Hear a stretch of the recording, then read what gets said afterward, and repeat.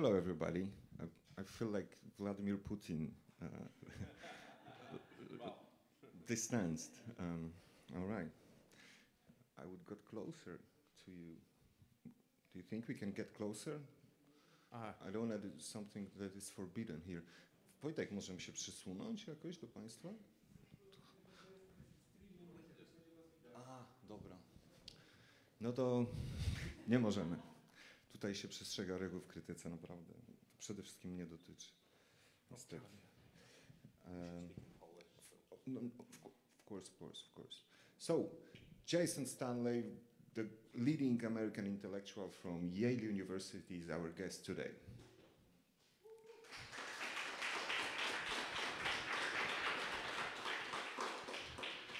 And the reason is this book,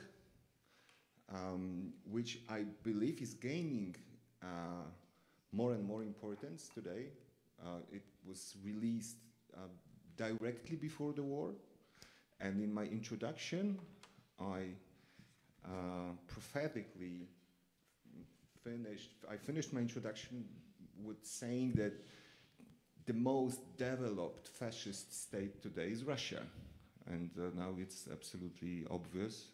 It would be even redundant to say that.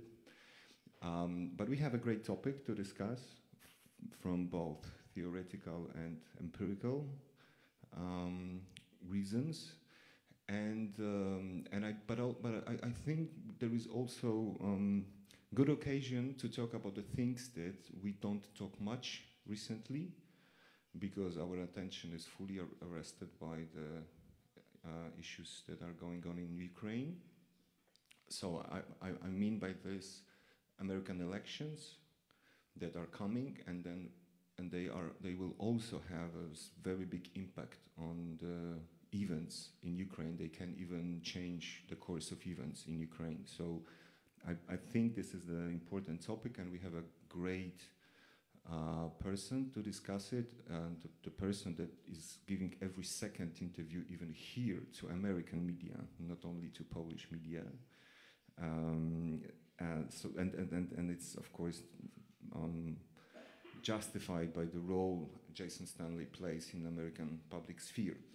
And also, as I said, so Russia. So we're going to start with the presentation, not long presentation, but for those who did not consume the book yet, we would like to give a definition because the book actually is pretty surprising. People used to say or used to talk a lot about populism, about some extreme or far-right ideas, but the notion of fascism usually was like avoided, or was like, it's too much to say about fascism. And all connotation we have with fascism are usually beyond our imagination today. Unfortunately, they are getting closer and closer. I mean, chimneys of Auschwitz and like all this industrial way to kill people. So of course, as I said, we're getting closer and closer to that. But 5 months ago, 10 months ago, in the moment when the book was published, the title was surprising. So I would ask you first to justify the title, to define what you mean by fascism, to say what's the difference between classic or 20th century fascism and the contemporary one. And then we will have a debate, and then I will give you the floor to ask questions, give comments, etc., etc. Maybe one thing, I'm happy that we have Polish intellectuals, but also Belarusian intellectuals, Ukrainians. So it's we have a very good composition on both sides. So please, Jason Stanley. So first of all, it's wonderful to be here. This is my mother's home city, really. She returned here from Siberia in 1945 and lived here until 1948. So I've heard much about Warsaw. It was a rough time then, though. So Warsaw appears in better condition right now. But it's wonderful to be back. Back. So fascism. going to give like a very brief definition, and then I will expand on it. So fascism is a cult of the leader who promises national restoration in the face of supposed humiliation by Marxists, liberals, socialists, feminists, immigrants. He promises that he will restore national pride in the face of this humiliation, and only he and only his party can restore national pride. At the core of fascism is great replacement theory. This worry that the people will be replaced somehow.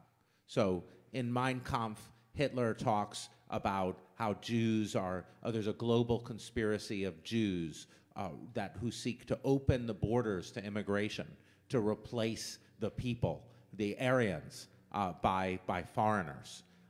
So fascism is this. What you do is you paint your opponents as you say that there's an internal threat in the nation. The nation contains these traitors, usually Jews, but if you don't have Jews, you can choose other people. I think Muslims in Europe are playing very much the role that Jewish people once did, of a fifth column inside Europe. And fascism, fascism is fundamentally anti-democratic. So the ultimate goal of fascism is to undermine liberal democracy, to make liberal democracy seem like a threat. Now, what is liberal democracy? I'm going to say a little bit about that right now. Liberal democracy is a system based around freedom. It's about how we can all live together as a society and work together in a way that we can solve big problems that you only can living together, but still remain free. Fascism paints freedom as an enemy. So freedom is the enemy of fascism. And so it has to do this indirectly, since people like freedom. So how does it do it indirectly? Well, it takes individual freedoms, like a woman's right to choose, a woman's right, people's right to contraception, and it paints these freedoms as fundamental threats to the family, to traditions. It paints the freedom to choose a partner of whatever gender as fundamental threats to freedom. So it paints, so when you see like Giorgia Meloni, who's, that's pretty much an explicit fascist, right? Giorgia, the new prime minister of Italy, and Putin, another explicit fascist, the clearest example of fascism we have in the world today. They both rail against, they both said almost the same thing. In Putin's speech about annexing the various oblasts in Ukraine, he said, "This is a war against the decadence of the West. We're going to. They're going. The West wants to say that you can't talk about mothers and fathers. You can just say parent one, parent two." That was exactly what Meloni said. So the idea is that trans rights, LGBT rights are about replacing traditional gender roles. So that's actually a version of great replacement theory. Great replacement theory tries to say your traditions are being replaced. You are being replaced. Democracy's freedoms are about replacing you. When Hitler was targeting various minorities, he did so because the minorities represented alternative ways of being, alternative ways of living. And he wanted to destroy multicultural democracy, the basis of a multicultural society, because a multicultural society is the basis of freedom. You can choose however you want to live. So what fascism does is it represents these differences as threats, as existential threats. Now people might say, well, it's not fascism, if there isn't genocide? Well, just ask your, well, so I want to address this objection at the very beginning. First of all, it's easy to see how fascism legitimates genocide. Because if you say a group is trying to replace you, if you say that a group is a fundamental threat to your freedom, to your traditions, you're representing them as an existential threat. And to represent a group as an existential threat is to justify doing enormous harm to them, as we see in Ukraine today, right? Putin engages in genocidal speech representing Ukrainian identity as an existential threat to Russia. So to represent people as an existential threat is to justify killing them. But fascism need not be genocidal. It need not result in genocide. Germany was a fascist country in 1938, in summer 1938, before Kristallnacht, right? It was still a fascist country, and nothing ever happened. I mean, people were being, communists were being imprisoned and targeted. You can tell fascist politics because it represents ordinary liberals as communists. It says that anyone who pushes for, in my country, for equal rights for black Americans is communist. They said Martin Luther King, a reverend, was a communist. So this is the structure. You represent your opponents as communists and you seek to jail them, as they did with Martin Luther King and the Civil Rights Movement. The FBI threatened him and was trying to jail him. They went after the Black Panther Party. But fascism need not end up genocidal. Germany, if Hitler had lost power in 1938, Germany still would have had a fascist state. Italy was a fascist state, and yes, they committed terrible crimes in Ethiopia, in East Africa, but even if they hadn't, they still would have been fascist. The British Fascist Party, had they taken power, probably would not have committed a genocide. And in my own country, my work is based on the American black intellectual tradition, where they have always described what they face as fascism. So the Jim Crow laws, which were the laws that banned the marriage between whites and blacks. The Jim Crow laws were the basis for the Nuremberg laws. The heart of fascism is to create dual citizens, to say there's one privileged class, the Catholics say, and everyone else is a secondary citizen, or the Aryans say, or the men. There's one privileged class, and who really is the real citizens. And the Nuremberg laws explicitly borrow from our Jim Crow laws.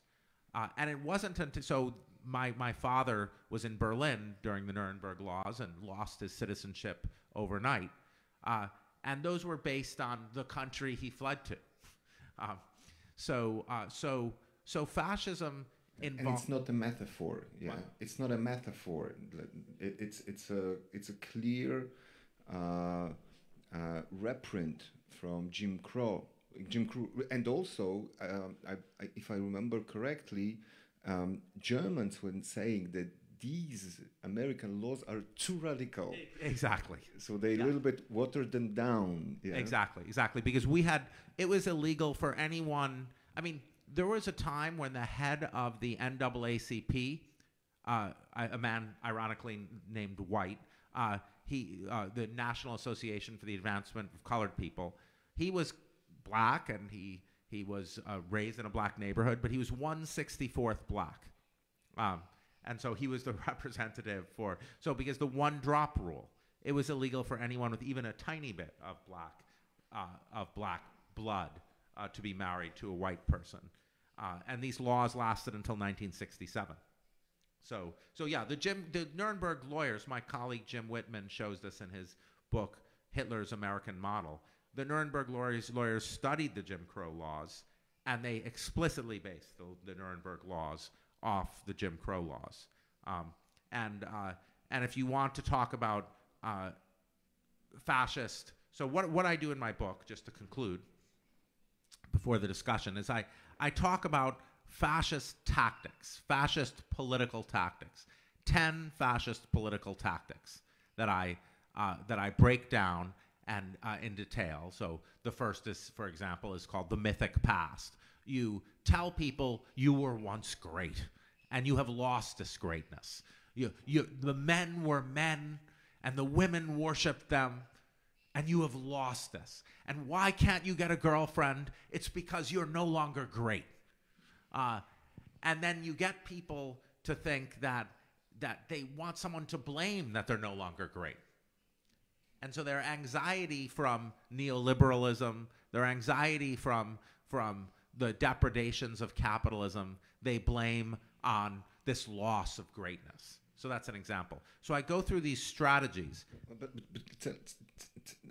tell us more, because some are so much appealing to the reality that we lived in after 2015, including even corruption as the clear or like very integral part of fascism that you're explaining and giving some historical background to it, or like the question of using the freedom actually, or pro-freedom language or freedom of speech against the freedom, or going after judges.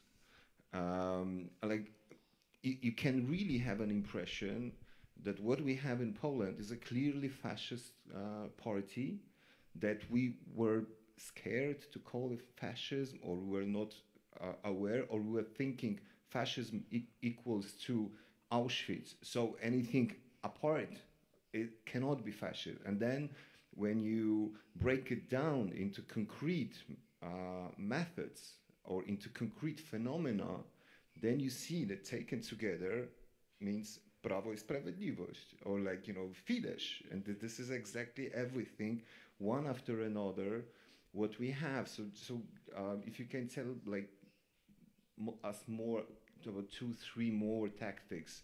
All 10 are elaborated here, plus many good examples, not only from Poland or Hungary, but Brazil, India. This book is also extremely interesting because it gives a lot of facts that are still appealing, actual, and just interesting. Yeah, so I'm grateful to Poland for giving me nice examples of fascist tactics. So the chapter on unreality, it talks about conspiracy theories, and the conspiracy theories surrounding the Smolensk tragedy were an example of the destruction of a public information space, where there's a tactic that you saw, I think, in Poland, although you guys can tell me better, where you say the press is in on the conspiracy theory because they don't report the conspiracy theory. So then you undermine the press and you force the press to talk about the conspiracy theory. So Hitler would say, the press is controlled by the Jews, and you can tell because they don't admit that the press is controlled by the Jews. Or Donald Trump said, Barack Obama controls the press, and you can tell because the press won't report on Barack Obama being from Kenya, being born in Kenya. So I used Poland in that chapter, the chapter on unreality. The chapter on propaganda, I want to talk about that for a moment, the example of corruption. Fascism is a politics of purity. So the idea is, we want to go back to a pure, innocent past. Those two concepts are very important for fascism, innocence and purity. So you want to say, I don't know much about the situation in Poland, but across the world, say in the United States, people are saying, we don't want to teach, we want to make it illegal to teach about the bad things our country did. So you want to control the education system so that you don't teach about, say, complicity in bad things in the past. You only want to be proud of the nation. And purity has this strange role in the politics because what I discovered in my research is every fascist campaign takes the form of an anti-corruption campaign. You have to realize Donald Trump ran an anti-corruption campaign. I mean, it's like Donald Trump. I mean, I'm from New York. Donald Trump is the most corrupt person who's ever been in American public life. You know, he is just, I mean, he has rolled casinos, you know, he is bankrupted his businesses again and again to get funding. I mean, he is just the definition of corrupt businessman, but he ran an anti-corruption campaign. Du Bois points out this aspect in W.E.B. Du Bois in Black Reconstruction, his monumental work of American history, points out that they took away black people's vote after Reconstruction because they said that for black people to vote was corrupt, that black people were corrupt. They corrupted elections. And when Donald Trump tried to say the election was stolen, he used that. He said, oh, in all these cities, the cities where there were black majority populations or large black populations, they were corrupt. So what does corruption mean when fascists use it? What it means is the wrong people are in charge, and you know, and the wrong people have power, and so you use these charges of corruption in the service of corruption, or you use freedom of speech. My previous book, How Propaganda Works, begins with a quote from Goebbels. It will be the greatest joke of democracy that democracy's worst enemy won using its freedoms, meaning the freedom of speech. So Victor Klemperer in Language of the Third Reich says the Weimar Republic suicidally allowed everyone to say everything, which allowed, so the goal, what fascists do is they're for free speech in order to, so they can use this sort of anti-democratic politics, this way of representing, saying there's an internal enemy that is a threat to our traditions, in order to gain power. And then when they gain power, they end it. So I always say, liberals say to me, well, we have to give everyone free speech because, we have to set a precedent. But fascists don't care about precedent. So they'll use free speech and then they'll freely just remove it. So, so this free speech in order to gain power to end free speech is just classic right now. Why fascists are so sexually obsessed? Yes. So fascism always is sort of based on sexual anxiety. Wilhelm Reich very early on describes this aspect of fascism, that fascism involves this macho leader who's the father of the nation. It doesn't, I'm not going to go into too much detail on the, whether Hitler was macho. He actually wasn't personally that macho. He wasn't like Mussolini. And now what you're seeing in France with Le Pen, the various Le Pens, and with Meloni, is you're seeing fascism with a woman's face. But fascism is always very strict about gender roles. One of the first things the Nazis did, the first book burning, was Magnus Hirschfeld's Gender Transition Clinic. Magnus Hirschfeld was a doctor who was exploring gender transition and trans identity, and the Nazis burned his clinic because this division between genders is central. In fascism, men are men, women are at home. The Nazis were the most anti-feminist government in the 20th century. Maybe the Taliban rivaled them.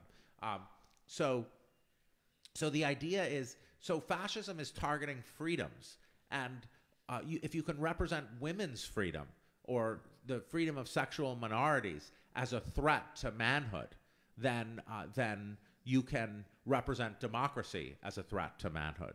And then when you threaten people's manhoods, you make them feel very vulnerable and anxious.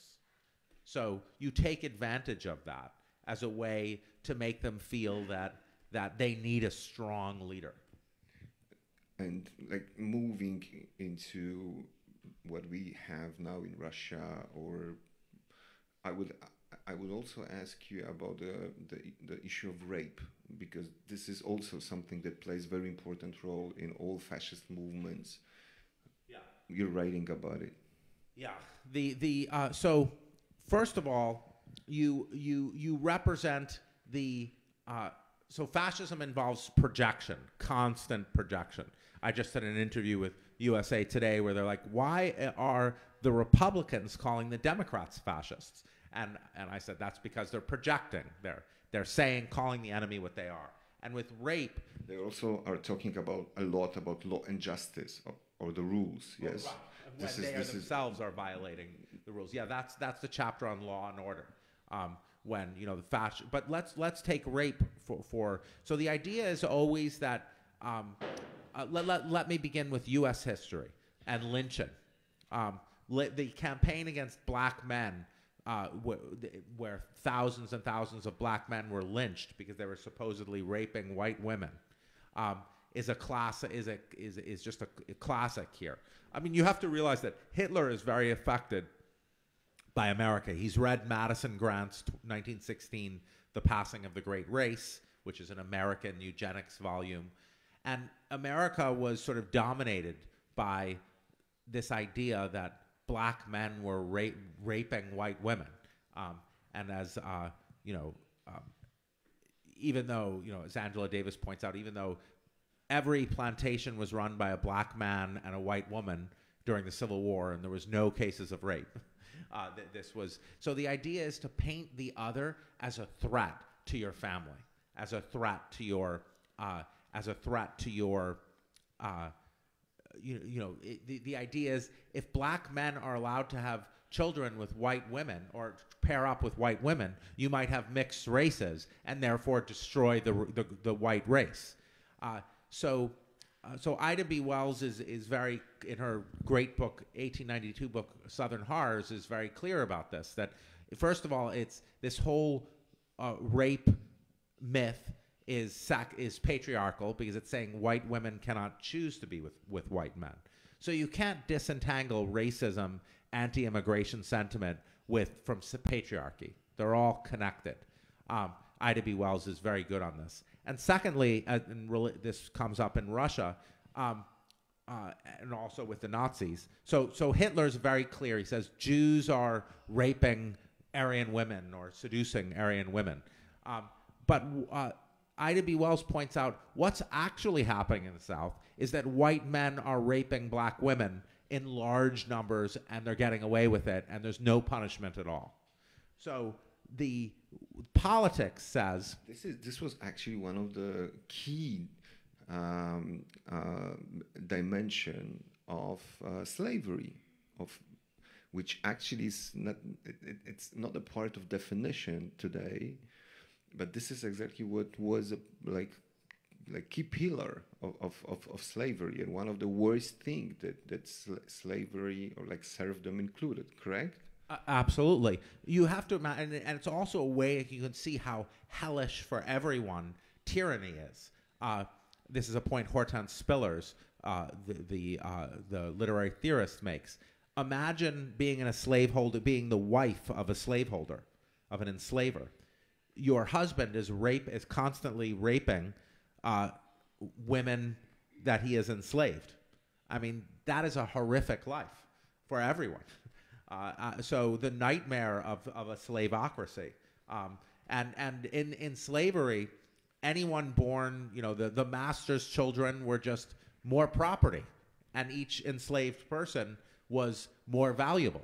So slavery incentivized rape. And how would you connect the rape as a war strategy of Russians to this? Yeah. So the idea is, they are trying to destroy the Ukrainian people. They're trying to. It's part of genocide. Rape is an act of genocide. the classic thing of claiming that your opponent, the claiming that the scapegoat you're trying to attack is raping, and then raping their women, it's a classic structure. You can also think of the Nazis and Jewish women. But what's happening now is part of genocide. It's really, I mean, genocide can occur independently of fascism, and rape as a weapon of war is being used to extinguish Ukrainian people and Ukrainian identity, as well as kidnapping children and placing them in Russian families. It's utterly nightmarish. And kidnapping or arresting and displacing millions of Ukrainians and putting them in the Far East regions like Sakhalin. Yeah. And how is that possible? That we have it again. There is a chapter in your book when you're writing and openly saying that the first place when you can expect fascism is the empire in decline, correct? Could you elaborate more on it? Yeah, the empire in decline is an easy way to build up this idea of loss. This idea of loss. You say, we were humiliated, we lost. Orban, even when he first ran, you know, when I started my book and working on this topic when I was in Budapest in 2010 in the summer, and Orban had just won, and everyone was talking about Trianon. And as an American, I was like, what's Trianon? And why is it relevant now? But it was this idea of lost Greater Hungary. So this idea of loss, you want to generate, in fascist politics, you want to generate this feeling of humiliation. Because you want to say, oh, you've been humiliated. You've been emasculated. You've been humiliated as a man. You've been emasculated. So you need a real man to come and give you your manhood back. And if you've lost a portion of your country, that's a very easy way to claim emasculation. It's a very easy way to get people to feel national humiliation. So with Russia, it's very clear that we have this kind of classic Versailles, post-Versailles, you know, Gorbachev and subsequent events lost us our empire, and we rightfully deserve this empire, and I'm going to show our manhood by regaining this empire. And you can see, like, how insane the politics is, because you're like, Putin, you're the richest man on earth.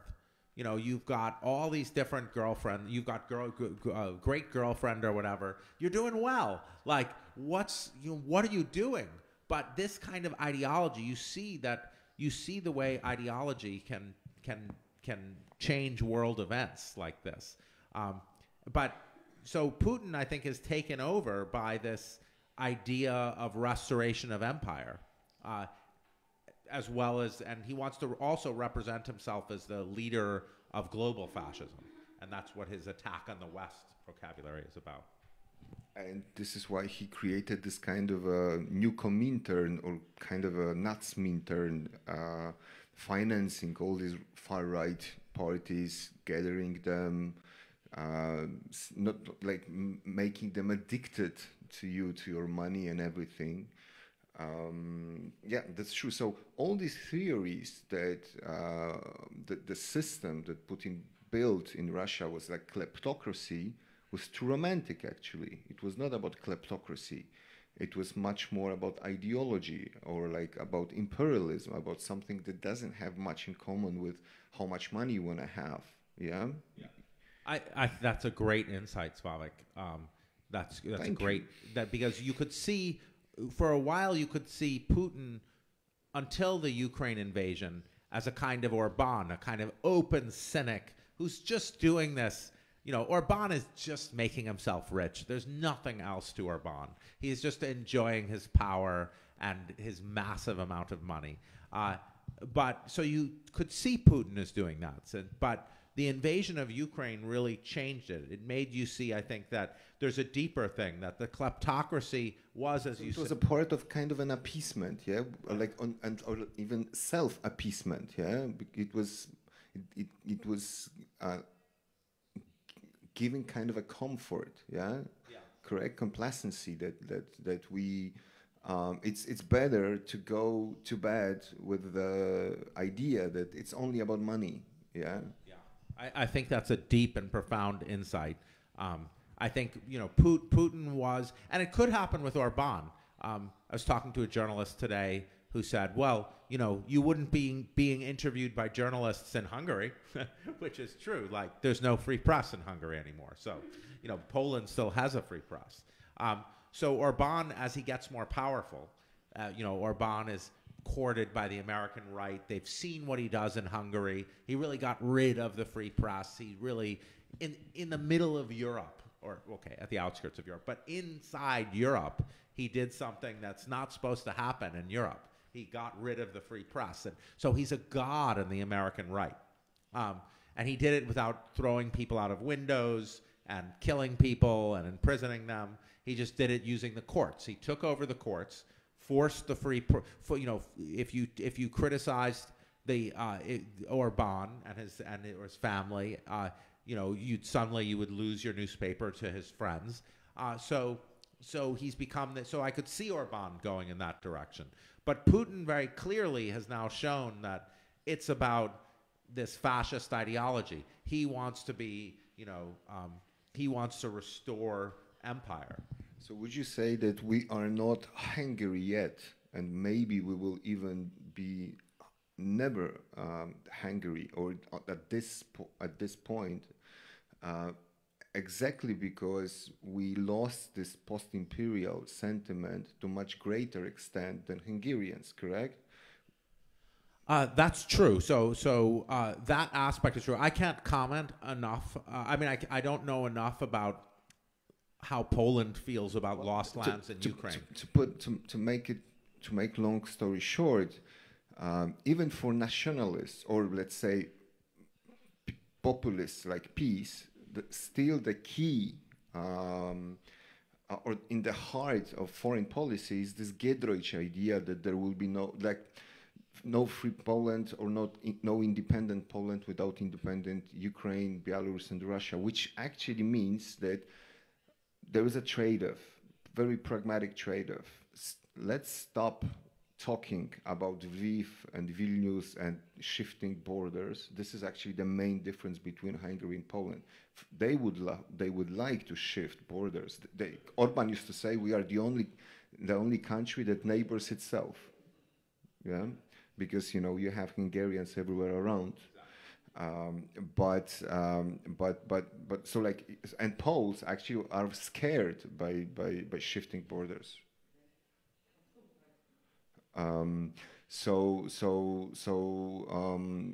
Still, it's there is no consensus about Polish independence in Poland. Both sides are talking that they are enemies of Polish independence, but about Ukrainian independence, we had. It was shaking actually exactly because of peace between 2015 and 2022. Now they are scared because of Russia. So so everybody again came back to this Giedroyć paradigm, which made us really much farther on this path to lose these imperial illusions than Hungarians are. So this is I would like to explain it to you, why, not why, because why it's actually you explaining in your book, but where are we in comparison to Hungarians on this way of not to be empire in decline or to have this illusion anymore. But coming back to Russia, when I was actually writing this introduction and giving people some hints about what to read next, like Sergei Medvedev's book about this biopolitics of fascist biopolitics in Russia. He published a book, and you can read it in Czarne, Powrót rosyjskiego lewiatana, fantastyczna książka Sergeja Miedwiediewa, or some other books that were like explaining or talking or elaborating on this anti-LGBT obsession in Russia, or this actually, you know, the question why Putin is like, you know, presenting himself as a macho, which was also very important. It was not only because he is like this, it was a integral part of his, you know, his methodology. But then actually we are coming back not only to the fascism from, let's say, 1933, but what we have now, it's the fascism from, let's say, 1940 in Russia, correct? Right. Yes. Where you mean when actual genocidal violence is happening? Yeah. I mean, Putin is you know, he's engaging in every trope. You know, when Hitler justified the invasion of Poland, it was because ethnic Germans were supposedly being killed in Poland. That's exactly what Putin says about Ukraine. And Putin goes further to represent Ukrainian identity itself as an existential threat. So the very existence of Ukrainians who identify themselves as Ukrainians is intolerable for Russia, he declares. So would you expect that it will move on to kind of a new Wannsee or some kind of a new, I mean, to the fascism after 1941? So the slight difference is Ukrainians are not Jews for Putin. Or not Czechs. Yeah. They're not. They're Russians. They're Russians who have been, according to Putin, lied to that they're something else, and they have this supposedly fake identity. So you what you're saying is that we shouldn't be afraid of new Auschwitz, because exactly for the same reason why Putin started the war. He cannot genocide Ukrainians because they are Russians to Putin, correct? Yeah, exactly. So we have to distinguish, I won't use my philosophy of language talk, but we have to distinguish two readings of genocide of Ukrainians. There's the actual physical bodies, and Putin is not going to kill Ukrainian children in an Auschwitz like Hitler. Hitler wanted to kill every single Jewish-bodied person. You know, little babies, children, I had eight great aunts and uncles, and every single one was killed, and every single one of their children. And that's not going to happen. Putin will steal their children and raise them as Russian, because it's Ukrainian identity that he's after. So he'll make illegal teaching the Ukrainian language, teaching Ukrainian history. This is the future he envisages if he wins, which of course he cannot. Okay, but if we are coming back to 30s in Europe. Wait, did you say Pericles? No, not to Pericles. No, we can if you want, but to the 30s. The 30s. And Munich. What is the clear distinction between what we have now and what we have at that time is that the West went the alternative direction. Not appeasing. Is not appeasing anymore, because it was appeasing Crimea. for many years. Not only Crimea, Nord Stream 2, like all this bullshit about like how interdependence will appease Putin and will change Russia, integrate Russia into the Western structures. We know it well because as a Pole, me personally as a Pole, I was not able to be an expert on Russia, because as a Pole, from definition, I was not objective. I had to be a Russophobe. So you could be Bulgarian like Ivan Krastev, you could be anybody, Spaniard, Nicaraguan, and you would be heard. Whereas as a Pole, like, forget it. Now it's, of course, it's not the opposite, but it's different. But what but then I forgot my question. Okay, Appeasement. 30s, appeasement, correct. Why? And first of all, do you really believe that the West will be consequent, and the West learned the lesson of fascism from 30s and 40s? Of course not. My country is has a largely fascist country, and my country will become fascist. I think it's the most likely outcome that the United States will turn fascist. Half of my country has never been a democracy. The southern states have been one-party racial authoritarian states since the Civil War, I think the most likely scenario is if the Republicans win in the midterms, which they probably will, they will defund the Ukraine war. So it's just a mistake to focus so much on Europe. You sure? I'm reading constantly that there is a bipartisan consensus about supporting financially Ukraine. Is it too romantic idea? Yes.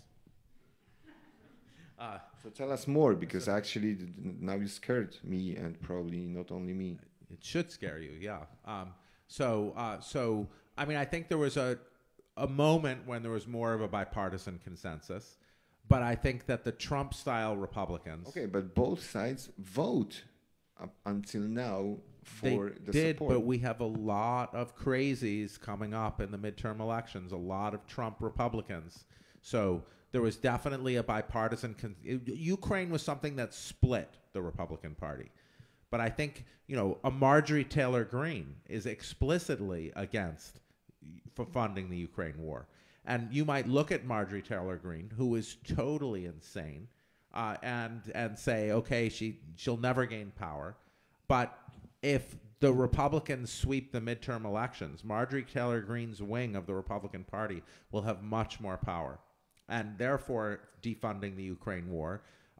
When Putin talked in his speech of annexing part of Ukraine, he talked about, he was signaling to that branch of the Republican Party. He's talking about Satanists, the West as Satanists. He was talking in the QAnon terms of, he was using their vocabulary. And so many of them, as you said, Putin has had this long-term goal of funding the right. I don't think, what's depressing here, sorry, I can be depressing. What's depressing here is that if Ukraine wins, as they must, it won't end global fascism, because they will just go on. But if well, they will prove at least that democracy is stronger, liberalism is stronger, it's more efficient. They will. No, they won't. They'll just beat Russia, and then Putin will be one person. Well, the lesson for the countries that are not in the Western camp or Russia, China, like all these 5 countries that usually support Russia in the Global Assembly or General Assembly in the United Nations. Usually you have Nicaragua, North Korea, Venezuela, Russia, and something, and like one more. But for all other countries, they are observing this conflict. The United States is the most powerful empire in the world, and nobody in the United States is looking. People are looking to it in some vague way, but our politics is roiled by the same craziness that it's the Democrats are Satanist pedophiles. How important is this topic of Ukraine in American internal politics? I think that it's the hope was that it was going to become more important than it was. I think the fact that some Republicans embraced funding the Ukraine war made it less important. actually. So I think there was a hope initially that you could align the Republicans with Putin because they should be aligned with Putin. But I think that, most Americans, I think there was some anger about the sort of whiteness of it all, like around. There's so many billions going to the war. I mean, we spent $40 billion. I mean, you could reconstruct Haiti with that money. So there's that attitude. Like, what are we doing, spending so much money, the titanic amounts of money, and those are legitimate questions. Can you tell us, like, what's the decision-making process? How much depends on the president? How much depends on the Congress? Congress has to vote to allow the funds. So you need to be watching the midterm elections. They can defund the war. And the Lend-Lease Act? What? Lend-Lease Act doesn't give certain. I think the money. I don't know. It's a good question. I don't know. They can cut off further funding. So there's a lot of funding, a huge amount of funding going to the war, and my hope is that the world gets together and Europe does its part. I think Europe is going to have to do more, and you can't just depend on the United States, and that's going to be true going forward. And going forward, as our country tilts away from democracy and becomes a far-right state, one-party state, Europe is going to have to step up and be the standard bearer for democracy. Hopefully Lula can win in Brazil. We have an enormously important election in Brazil. If Bolsonaro wins in Brazil, it's a terrible sign for the world. The Amazon, the health of the Amazon will depend on the future of the Brazilian elections. Literally the most important. Those are the lungs of the earth. So we have these two elections coming up, the Brazil's election and the United States' election. And both of these elections are really important. If Lula wins, it's a real game changer. It means a much quicker advancement of the climate emergency is cut off because Bolsonaro is destroying the Amazon at a pace that is far faster. And so you might not be paying attention to that in Europe, but the climate is paying attention to it. So that's an incredibly important election. But I think that Europe will have to do more. Well, I agree, actually, or I cannot agree more. But here I'm rather a pessimist. But because if it hasn't happened until yet, then why would we? And also, Europe is disarmed. I mean, when French were close to making a decision that yes, we're gonna give more because they were strongly criticized and even mocked that they are completely inactive. They realized that they would give more, and they gave like 8 Caesar howitzers, but then they realized it's actually 25% of what we have. Brits, they have 200 tanks, 200. Poland will soon have about 1,500. I mean, and we sent 200 to Ukraine. So we sent exactly, I'm talking about Great Britain, superpower. So, I mean, and it's a similar story with France, similar story with Germany.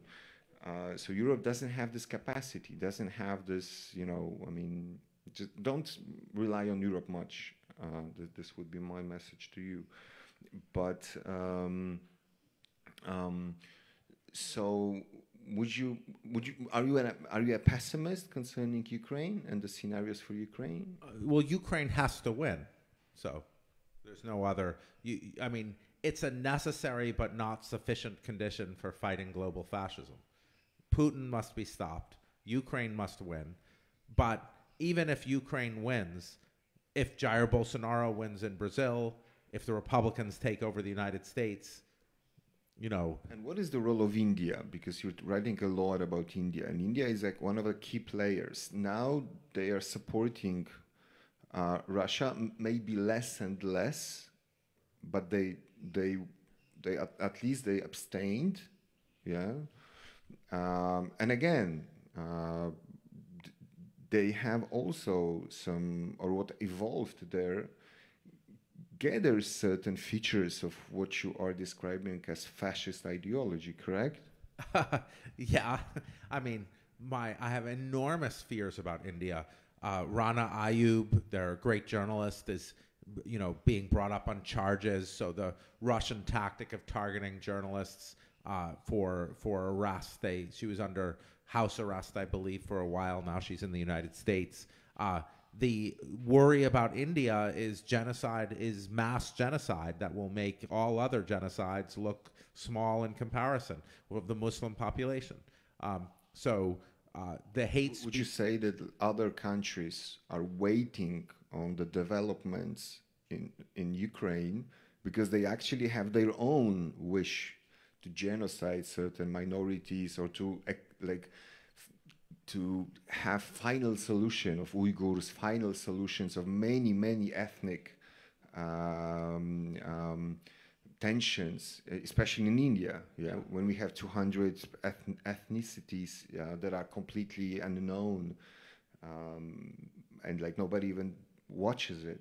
Right. So the particular thing in India is Hindu nationalism and the targeting of Muslims, who are not a different ethnicity. There's Muslims of each ethnicity. So it's a slightly different structure. It reminds one a little bit of right. So okay, what I meant by this is that you have many various kinds of indigenous people in India, and they are completely defenseless. They are powerless.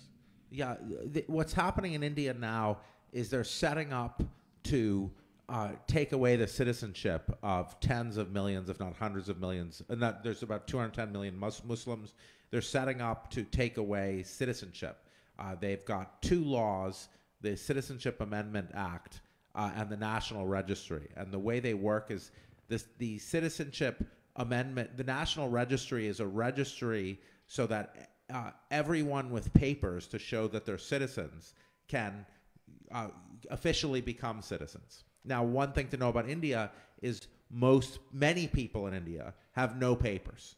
And the Citizenship Amendment Act says that any Hindu can immediately get citizenship. So that means if you put those two together, that Hindus without papers can become citizens, but if you're Muslim without papers, you have no route to citizenship. And the idea is they're really Bangladeshi immigrants. Okay, my last question to you, because I'm still looking for like some positive scenarios for Ukraine, and maybe indirectly there is one. Even for Republicans, it would be not easy to digest the fact that if Russia wins, it's a good news for China, it's a good news for Iran, it's a good news for some other countries that are very hostile, or Republicans are very hostile to them. Maybe this way we can expect some support for Ukraine, correct? Right. So you have the split. In America, in the America First movement in the 1930s was against intervention. They were isolationists. They were against America entering the Second World War. The American fascist movements have been isolationist. The neoconservatives... They were that close to win presidential elections, correct? Exactly. There is a Philip Roth, very good book about the presidential candidate, the pilot. Charles Lindbergh. The first pilot that flew through the Atlantic Ocean, correct? Yes, Charles Lindbergh, a great hero of America, who was a fascist. And he was on very good way to win presidential elections, yes? So do you have this, like, not science fiction, but like historical fiction of Philip Roth, like showing that United States was actually that close to be in alliance with Hitler? That's right. And they would have been in alliance just by staying out. So that's exactly what we face again today. We face the Trump Republicans want to keep us out of all foreign wars. And to be fair, we should have kept out of Iraq. You know, that was a mind-boggling mass murder that my country did. So the neoconservatives, they're for intervention. So the neoconservative wing of the Republican Party. How strong is it? It is losing to the Trump Republicans. And as a leftist, like you, I have two minds about that, because I don't want to see my country do another Iraq war or a horror like that. And the neoconservatives, I think, also support Bolsonaro, and Bolsonaro cannot win. So Bolsonaro is like Putin in that regard, in the threat he poses to humanity. But the neoconservatives will think in exactly the way you do. All right. So it's your turn now. Ask about whatever you want, and you can. I'm going to put this on.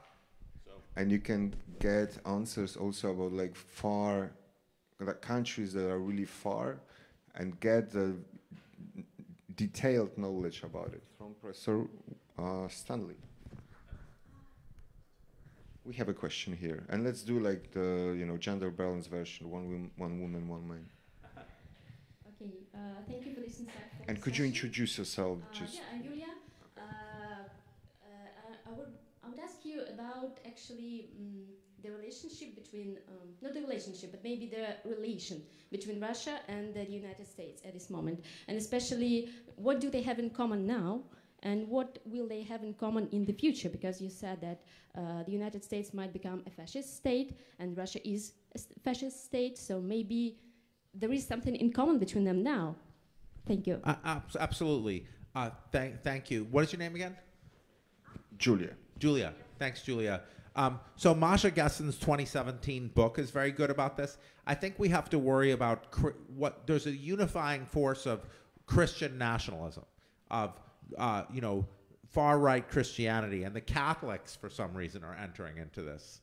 They used to be allies against it, but thanks to countries like ones you know. So what Masha Gessen shows and argues is that something like Russia's 2013 gay propaganda law is influenced by our anti-gay white Christian nationalists. So there's an international Christian evangelical movement that is powerful in Russia, powerful in the United States, powerful in Brazil. That's the movement that is leading the campaign against that sort of pushes the campaign against gender ideology, the campaign against the LGBT, with some elements. Of course, the campaign against gender ideology was started by the Catholic Church, but it's being promoted by an international conspiracy. I mean, they say that we Jews are doing the international conspiracy. No, it's the Christians, actually. The Christians are the ones pushing an international conspiracy to destabilize the world order. So that's the link there, is that, so when Putin talks about the decadence of the West, he's speaking to American Republicans. And the next question is, come on, a gentleman there. Oh, Paweł Brakowski, the leading Belarusian intellectual. I'm happy that you're here. Thank you for introduction. Sorry. Okay. Paweł, and in fact I have two questions, but not one, and I don't know if we have enough time to such inquiry, but I try. At the beginning of 21st century, in one of his last book, the prominent Lithuanian philosopher and intellectualist Leonidas Donskis wrote about so-called invisible fascism in the Russian state. Invisible, first of all, for the Western partners, for the Western democracies, but of course for the rest of the world too. And my first question for you is, how do you think? Is it a prophecy of Lithuanian philosopher about Russia, or some misinterpretation of such condition of Russia at the beginning of century, not today, Russia? And my second question is quite near. Do you see some difference between fascism and Nazism? Fascism in Mussolini style and some Nazism is in Germany, because in my opinion, now if we have some parallels to actual state, we have the state of fascism, not in Russia but in Belarus, Mussolinian style fascism, and Nazism against Ukrainians as new Jews for Russian, as in some speech of Russian propaganda, we will kill and torture all Ukrainians before they don't remember that they are Russians. And in this fact, is there a difference between fascism and Nazism for you? Thank you. Excellent. So the first one, I'm not a scholar of Russia, so I can't really speak to that much, but I can say this. Nazism arises after the Great Depression, after incredible economic tragedy and difficulty. You know, my grandmother was living in Germany and pushing around shopping carts of Deutschmarks in the 1920s. So the 1990s in Russia, as the 1990s in Poland was a brutal economic time. It was a crime against humanity that capitalism caused, that we don't talk about enough. And it delegitimized democracy because democracy was connected to capitalism. And my reading of the situation is that you know, Putin's rise is similar to Hitler's in that there was a terrible, by connecting democracy and capitalism, democracy was delegitimized, and we don't focus on that enough. How terrible that was for the future. There's also an aspect. You're talking about this shady 90s, yeah, that were like corrupt in Russia, mass murdering. I mean, like millions of people died of starvation, of alcoholism, of, you know, who overnight, you know, everything was taken away. So we don't talk about that, but to me that was a crime against humanity caused by the West. So, and of course, it delegitimized democracy, and it led people to support something like a fascist dictator. I think that behind Russian nationalism, there's some and desire for Russian empire and colonialism. There's always been something, a fascist element, a sort of genocidal element. It's not like a new thing that Putin invents that. You know, Russia naturally deserves to dominate. That's not something Putin invented. You know, imperialism and fascism are linked. Part 2 of Hannah Arendt's Origins of Totalitarianism is called imperialism. Fascism happens when you have returning soldiers from wars who are disgruntled and angry, like we have in the United States. With Iraq war veterans, Afghan war veterans populating the police and different violent militia organizations.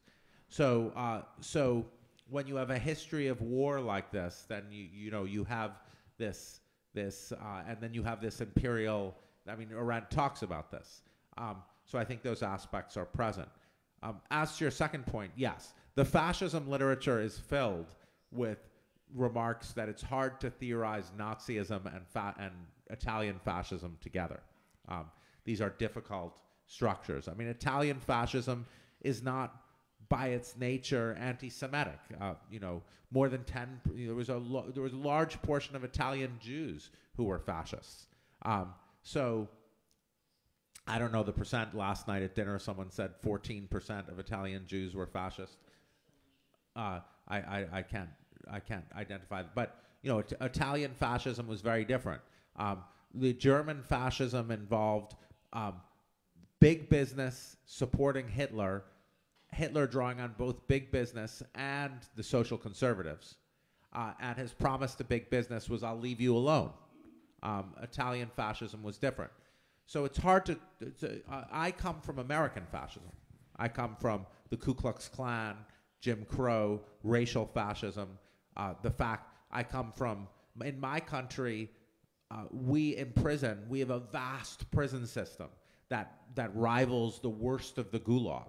At the height of the Gulag in Poland, the incarceration rate, the prison rate, was between 200 and 300 per 100,000. Our incarceration rate is over 700 per 100,000 now.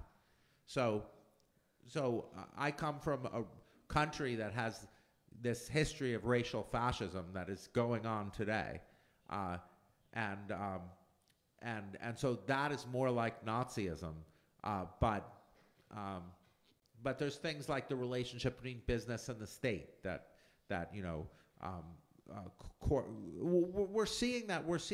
we're seeing in the United States. We're seeing, say, DeSantis, the governor of Florida, when he went after Disney, the Disney Corporation, he's trying to tame the businesses, bring the businesses under.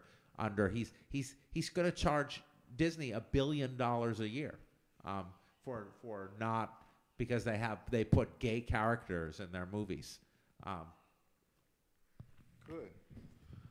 And there is one question from the gentleman there. And so the lady first.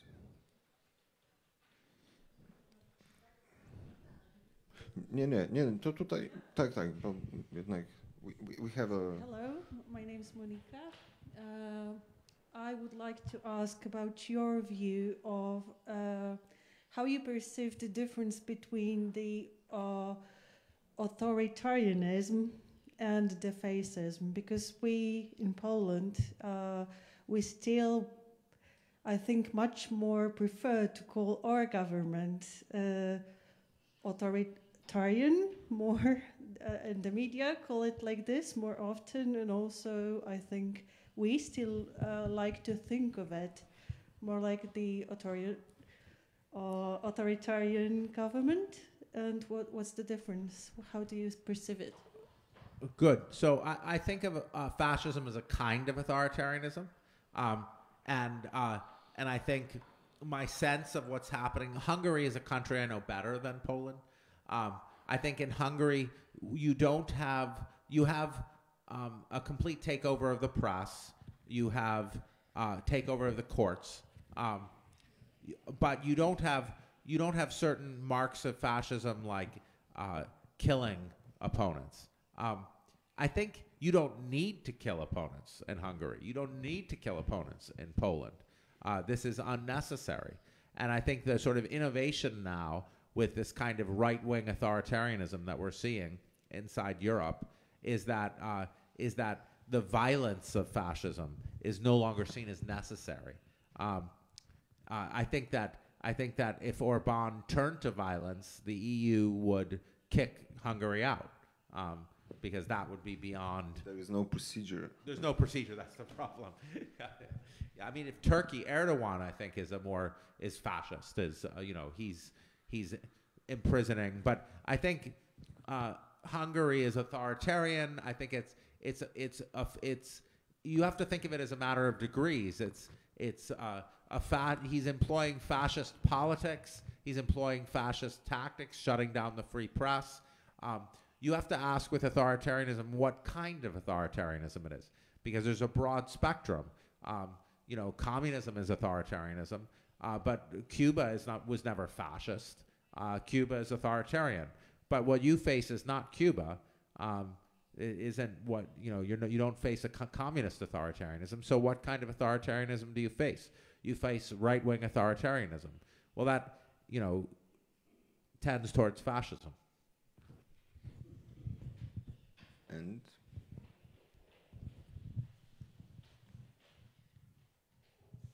hello, I'm Jacek. So, how would you characterize the relationship between capitalism and fascism? Well, now it's intertwined, but would you agree with the statement that when capitalism fails or demises, which we are observing right now, then fascism thrives? And this is what we've been observing after the First World War in Italy or Weimar Republic. And I think we might be observing this process like happening all over again. And then if you, for example, look at the countries, because you talk a lot about the war in Ukraine. So if you look at the countries that are not supporting Ukraine, let's say in the United Nations that are abstaining from condemning Russia, then it's China, it's India, it's South America, Latin America, and African countries. And those countries were either invaded or by America or colonialized by Europe. So I think when I'm thinking in these philosophical terms, that this war might be a war against capitalism, at least capitalism as presented, as preached by America all over the world, because it's failing, and it's failing even in the US. So where is it supposed to work if not in the US first? Good. Now, first of all, I think you can never portray what's Putin as and fascism as anti-capitalist, though, of course, fascism is against any global structure, and capitalism is a global structure. But because fascism wins when capitalists support fascism. So the big business supported Hitler because Hitler promised he would destroy the labor unions. Right now, it's not, and you still have that in America. Like in the southern states that are authoritarian, racial authoritarian states, there's no labor movement. It's like illegal. And so, but now what you have are the oil and gas billionaires, the oligarchs. You have the fossil fuel oligarchs supporting fascism. The fossil fuel oligarchs supporting Bolsonaro. The fossil fuel oligarchs supporting the Kochs. Let's remember our fossil fuel oligarchs. So that's that. The fossil fuel oligarchs are supporting Putin, obviously. So that's a difference between the 1930s. It wasn't the fossil fuel oligarchs, but if you have any kind of international cooperation, then there's going to be international movement to halt climate change, which is an existential threat to the human species. So right now, fascist movements are being supported by the oil and gas, the fossil fuel oligarchs, and by the tech oligarchs as well, who just enjoy it. They don't want democracy to constrain them at all. So these are incredibly, I mean, Peter Thiel is running 2 senators in the U.S. elections, J.D. Vance and Blake Masters. Peter Thiel might have as many senators as the state of New York. J.D. Vance and Blake Masters are both Peter Thiel's little servants. I mean, Blake Masters just was his direct, right-hand man. And J.D. Vance, as he sponsored, he gave him $10 million to support his campaign. So Blake Masters worked for Peter Thiel. So these oligarchs are deeply intertwined with funding fascism. As far as the global South, I mean, I think the global South is, why would Haiti support Ukraine when Haiti's been punished for 200 years for having a successful slave revolution? It's upsetting to the global South, I would imagine, for their lives and struggles to be so overlooked. I feel that weight as well, because I'm not European, this struggle that is happening. I mean, I'm interested in Ukraine and Russia because of global democracy, but there are other global democracy fights. I think it's existential. I think it's correct that all this money is going into it. But if you're from the global south, you can understand that you just reflexively do whatever, you're not going to trust the United States or Europe. Okay, so either we have one question, three. So let's gather these three questions, and then we have an answer, and then we finish. Please. Okay. Hi, I'm Alexander, and I've noticed that we've been comparing the situation in the 30s and 40s with nowadays situation quite much. But what would you say are the key factors that have led to the renaissance of fascism, of the great replacement theory nowadays? Or would you say, is fascism something that has lingered in the political landscape internationally for quite some time?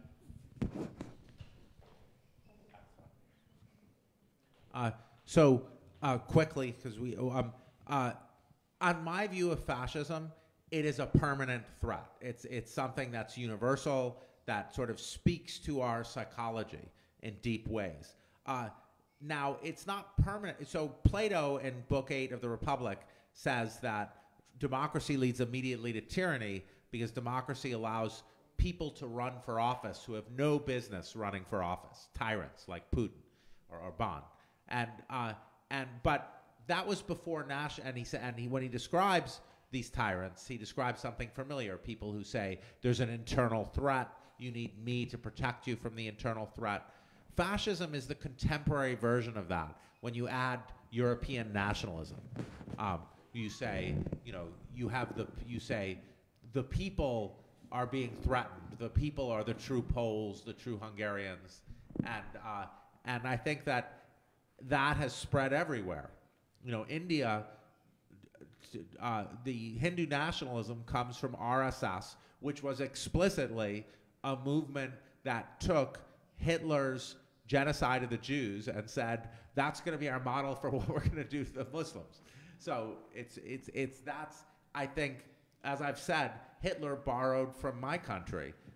He borrowed from the structure of the Ku Klux Klan and so the genocide of the indigenous people for Lebensraum, essentially.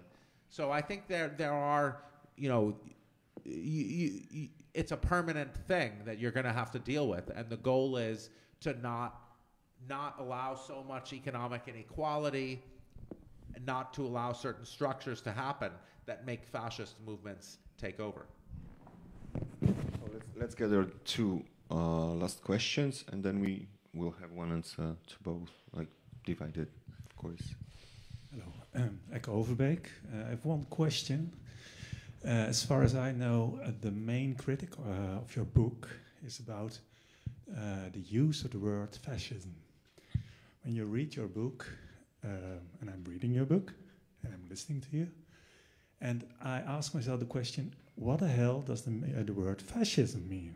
Because when I read Paxton, someone's explaining to me what fascism means. But I have the impression that you put everything in this one box with the name fascism on it. I mean, everything from, I don't know, the Catholic Church up to Trump, up to Hitler, Putin. If everything is fascism, so what does the word mean? Can we have a meaningful discussion if everything is fascism? Conservatives, I don't know, racists, populists, etc., etc. If everything is fascism, what does the word mean? Right. So certainly not everything is fascism. Fidel Castro is not fascism. Cuba is not fascism. China is not fascism. North Korea is not fascism. The Catholic Church isn't fascism. However, there are many things that are linked to fascism. If you look at European fascism, you see that a figure like Horthy in Hungary is the old right. He's not fascist, but to say that Horthy is not connected to fascism would be to misread history. The old right the old conservative right, and that's probably closest to what you're dealing with in Poland, the authoritarian conservative right, are not fascists, but they enable fascism. They're authoritarian movements that enable fascism. There's discussions of you know, was Franco a fascist, or was Franco like an authoritarian Catholic dictator, Salazar, Franco. These are in the literature on fascism that you allude to controversial questions and questions of classification. But it's certainly not, you know, every country has a social conservative party. The social conservative party needs to be there because democracy involves people with different interests, and every country has social conservatives, and they need people representing their interests. But when you say to the social conservatives, we need to smash the gay agenda, we need to smash feminism, our opponents are all communists, we need to end democracy because democracy enables the homosexual agenda, the feminist agenda. Homosexuality enables, you know, the Jews to take over.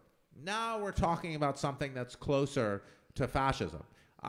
You know, when you look at Putin, you're looking at something that's very hard to. Now we're talking about genocide as well. So Trump, people said this to me, Trump is just using, no one denied ever that Trump sounded like a fascist. He certainly sounded like a fascist. But the criticism of me that is he's only talking. He wasn't doing, you know, like in October 2020, Ross Douthat published an article in an op-ed in the New York Times called "There Will Be No Trump Coup." People laughed at the idea that Trump would try to remain in power. But actually, as the history of fascism will tell you, listen to people when they talk. And Trump was talking like a fascist, and then actually, and now what we have in the American Republican Party is we have these structures. I mean, Paxton calls the Ku Klux Klan the first functionally fascist organization. My theory of fascism is based on that insight. And in America, so when you talk about racism, you have to talk about American racism. American racism takes the form of white supremacy, of the great nation, you know, whiteness, and the structure and violent militias making sure that that black people can't vote, can't participate, are kept down. So I don't think that you know, I think there are different varieties of fascism, but we need some term to describe the anti-democratic far-right movement that takes the nation described racially or religiously as an existential threat from democracy's freedoms and violence as a way to preserve the sanctity of the nation. And that's frankly what you see in the United States. It's definitely what you see in Russia. You know, we can talk about whether a country, you know, when you don't have violence, like in Hungary, you know, it's, you know, is it fascism? Well, you know, it's moving towards fascism, but you know, Orban is not killing people. So you know, I would say it's some kind of, you know, it's not either or. It's just like democracy. When you talk about countries being more or less liberal democratic, we can talk about countries being more or less fascist. Mm-hmm. And last question there, the lady.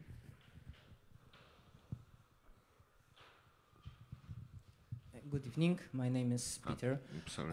I have a question that's somehow connected to the previous question. What is, in your opinion, the key factor in the rise of the far-right governments, like fascist governments, especially in the democratic countries? Is it more in the ideological level, for example, like as you said, this longing for lost greatness, or is it more on the like basic economic level, like for example, capitalism being unable to provide a good quality of living? Great. So I don't think they're disconnected, because the ideology becomes attractive when democracy fails.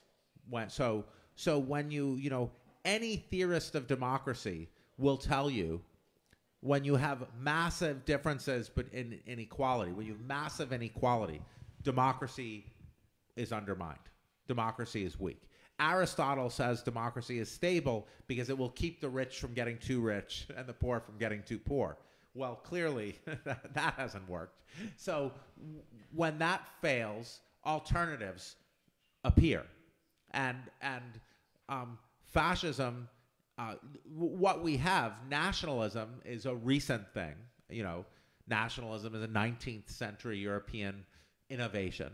And nationalism is sort of allows a kind of fascist ideology. It allows the core of fascist ideology, the pure people. And it's in America, its form is white nationalism.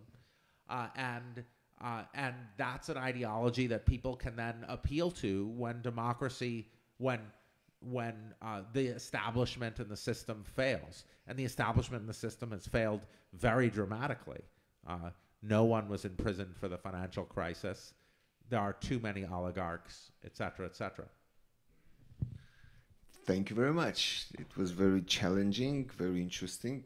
Some parts are probably controversial, as I see. And so let's express our gratitude to Professor Stanley.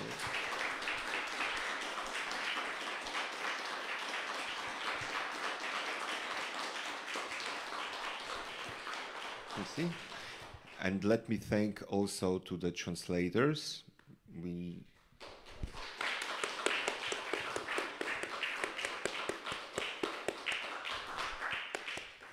So thank you very much. Let me invite you for the next debates. I hope we will have them more frequently once we are getting